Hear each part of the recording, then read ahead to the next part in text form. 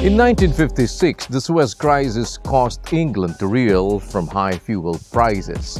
To help address the need for fuel economy, Morris Company engineer Alec Isigoni designed a compact, affordable, and fuel-efficient car that can comfortably transport 4 adults. Thus, in 1959, the MINI was born.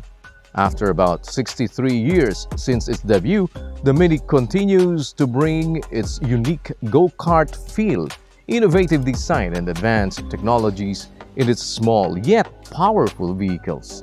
And on today's test drive, we are going to put a spotlight on the newest, biggest, and most versatile member of the MINI family, the 2022 MINI Countryman Cooper S.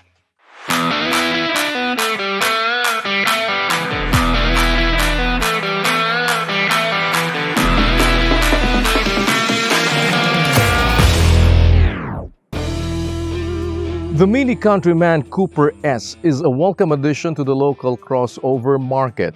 Its popularity around the world is evidenced by the fact that the MINI Countryman makes up almost 30% of the car company's new registrations around the world.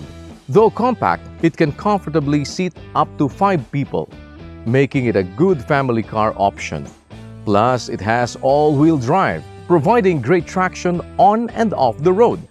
To top it all off, the sport variant's iconic and bold design is eye-catching, to say the least. As previously mentioned, the MINI Countryman is the British car brand's biggest offering. Ito po ang featured vehicle natin today, ang Cooper S variant. This is 4,299mm long, 1,822mm wide, and 1,557mm high. It also has a wheelbase of 2,670mm. Across the board, it's larger than the 5-door 2022 MINI Cooper. Mapapatingin ka talaga sa unique look ng MINI Countryman Cooper S. Yung itsura niya, designed to match how sporty and powerful it is. The car features striking lines and a new piano black exterior trim. A bumper covering that is entirely in body finish, a roof rack, and a radiator grille that features a hexagonal grid pattern. For the Cooper S variant, meron itong kapansin-pansing red S inscription sa harap. LED naman ang headlights, fog lights, and DRLs nito. LED din ang upright rear lights that are accentuated by a chrome frame and feature the Union Jack pattern. Pagdating naman sa gulong, meron itong 19-inch turnstile spoke, 2-tone wheels with run-flat tires. Run-flat tires can allow you to continue driving for a certain period of time kahit na mapuncture o mabutas ang gulong hanggang sa makarating ka sa ligtas na patag na lugar kung saan pwede ka na makapagpalit ng gulong. Under the hood, the MINI Countryman Cooper S is powered by a 4-cylinder 2-liter 16-valve petrol engine with MINI twin-power turbo technology. It has a maximum output of 192 horsepower at 5,000 to 5,500 RPM and 280 Newton-meters of torque at 1,350 to 4,600 RPM. This vehicle also features a 7-speed automatic steptronic dual-clutch sport transmission. It has an average fuel consumption of 6.7 liters per 100 kilometers. It can also go from 0 to 100 kilometers per hour in just 7.5 seconds. This MINI has a top speed of 226 kilometers per hour. The MINI Countryman Cooper S is not just a joy to look at. Its beautiful and functional interiors also make it a complete delight to travel in. Let's take a peek inside this premium crossover. Built with a spacious and versatile interior, the MINI Countryman Cooper S has 5 fully fledged seats, which gives everyone inside it superior riding comfort.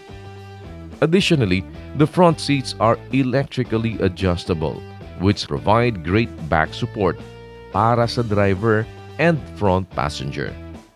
Truly, this car will make you feel that it always has your back. technically and figuratively.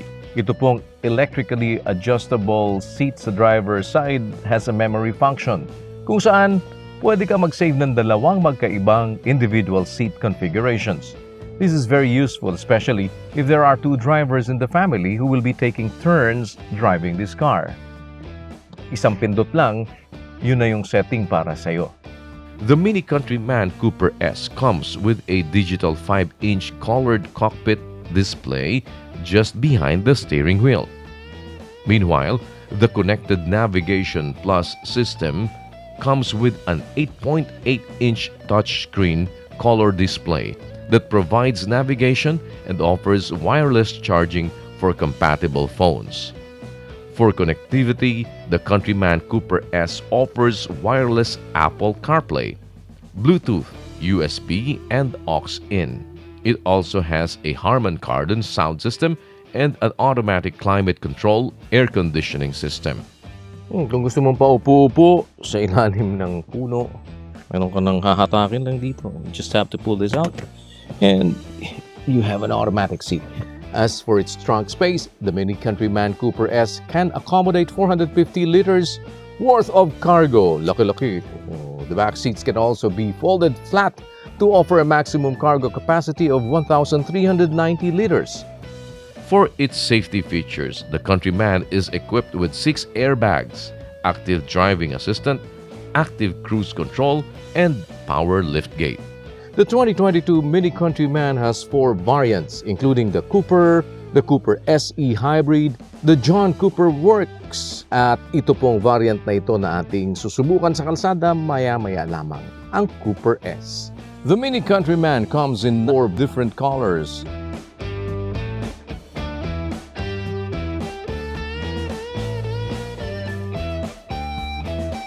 The Countryman S retails for 3,750,000 pesos. The price is undeniably steep, but today we'll find out if its performance, comfort, and style can eclipse its big price tag. Samahan niyo po akong i-test drive itong 2022 MINI Countryman Cooper S.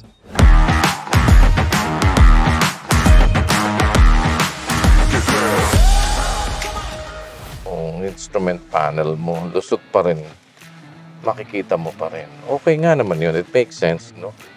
Kasi minsan, pag nag-adjust ka nito, pag in-adjust mo yung steering wheel mo, binaba mo or tinaas mo, depende dun sa kung ano yung choice mo para sa adjustment, natatakpan ko minsan yung instrument panel, nasa gitna na.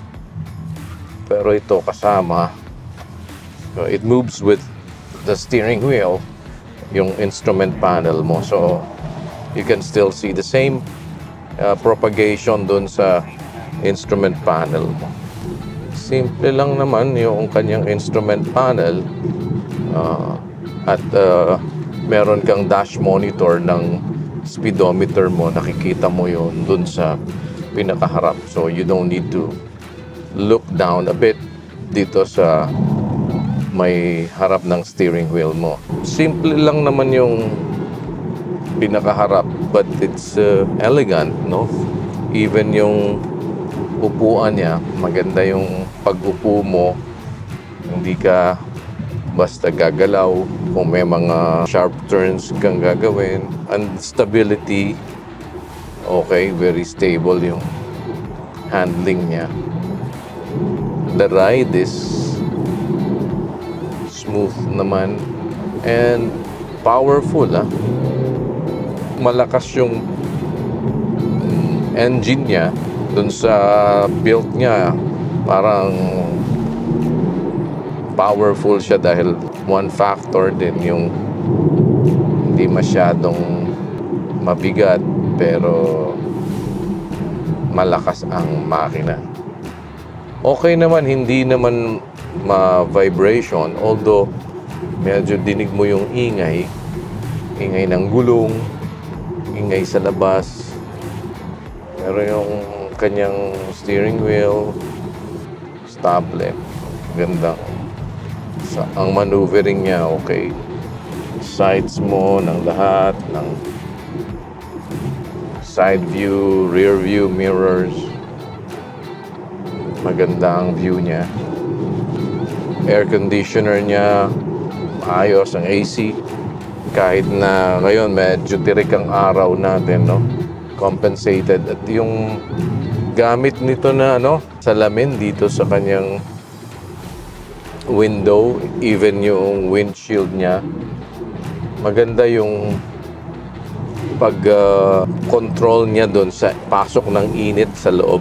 Kahit hindi dark yung niya, hindi siya nakatint, no, na madilim, na maganda yung pasok at pigil niya ng init ng galing sa araw sa labas, which is also very important kasi pagka ganyan. And malaki to, spacious naman, talagang pang tapat na sa crossover. Kaya lang syempre titignan mo pa din talaga yung price comparison mo and yung need mo.